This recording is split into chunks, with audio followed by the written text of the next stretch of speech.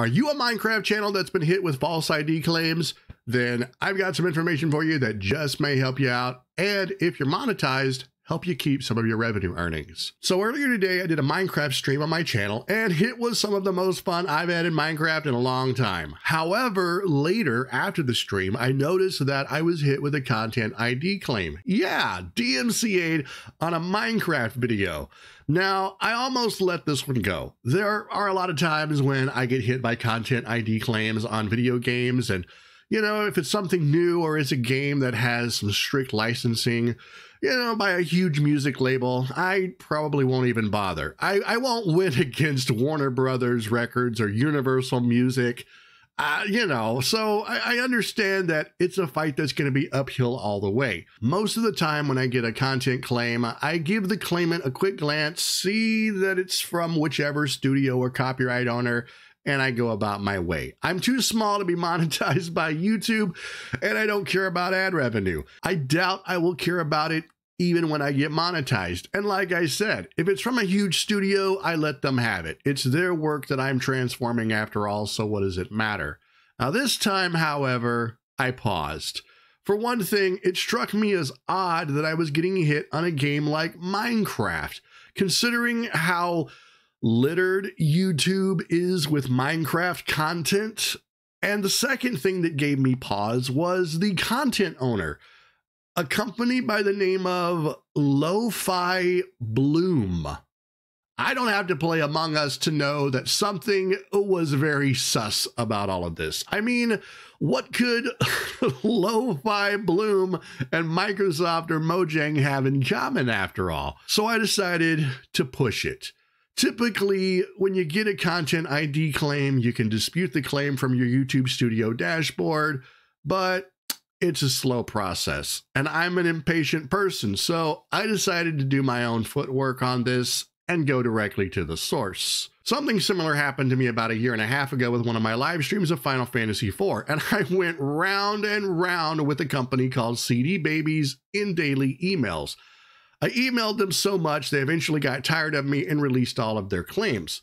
So once again, I found the copyright owner, the actual copyright owner. I located the page on Minecraft's content creation and broadcasting terms and use guidelines, and then I contacted this Lo-Fi Bloom.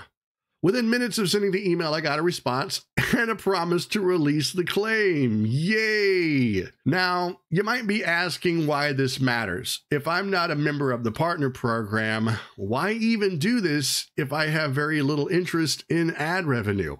Because if I, a small content creator, has been hit with a false ID claim, then surely there are others that have been hit as well.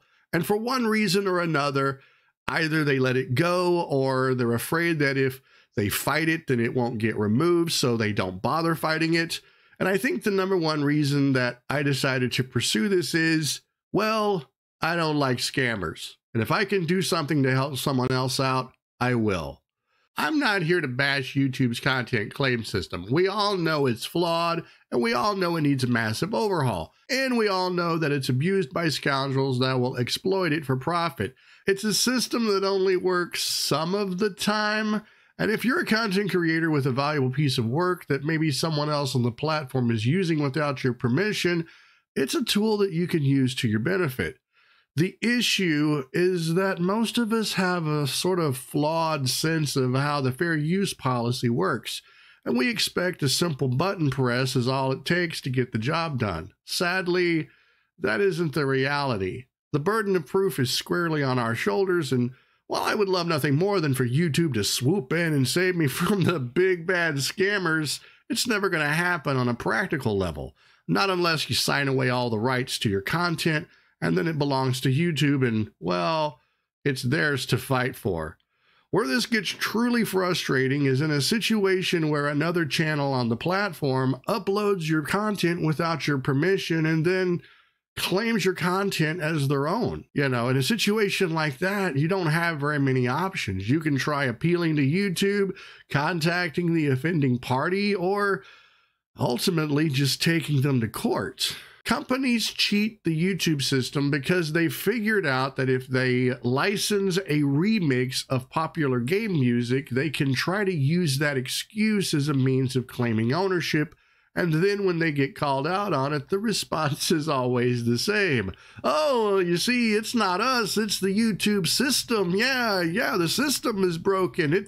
That's what, you've been falsely claimed. Don't worry, guy, it's just a remix. We'll take care of it. I mean, great, problem solved, except for the hundreds, possibly thousands of other people that get a claim that they don't bother to dispute, and then they get thousands of dollars stolen from them. Now, I want to be absolutely clear.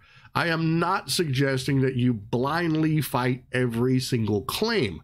Know your content, be confident in what you're creating, and know your rights. And not just what some guy like me is telling you. Actually know your rights and the limits of those rights. Understand the difference in a fight you can solve through emails and one that you have to take before a judge. And be aware of the fact that for every claim from a shady company that you let go because it isn't worth the effort, that's just more encouragement that these scammers get to scam someone else. As of now, I'm waiting on the claim to be removed, and I am completely prepared to send more emails if I need to. Now, if you're a Minecraft channel and you've made some videos that have been hit with false content claims and you are actually interested in what the real terms of usage are, then I will put a link to the Minecraft usage terms page in the description. I really suggest that you give that a read and know exactly what the usage terms are and what the creator of the music wants people to be able to do with it and what restrictions there are. Guys, as always, thank you so much for watching. I hope that this video helps you out in some way. And if you've been the victim of predatory DMCA claims on your content, I'd definitely like to hear about some of your experiences and how you may have had those claims reversed. Don't forget to help out the channel by punching the sub button and hitting like on the video. It really does help to get this out there to more viewers. Also, don't forget that I stream almost every single day. And if you want to come by and say hello and chat, I'd love to have you there. Guys, have an amazing day. Keep being awesome. And I will see you all in the next video.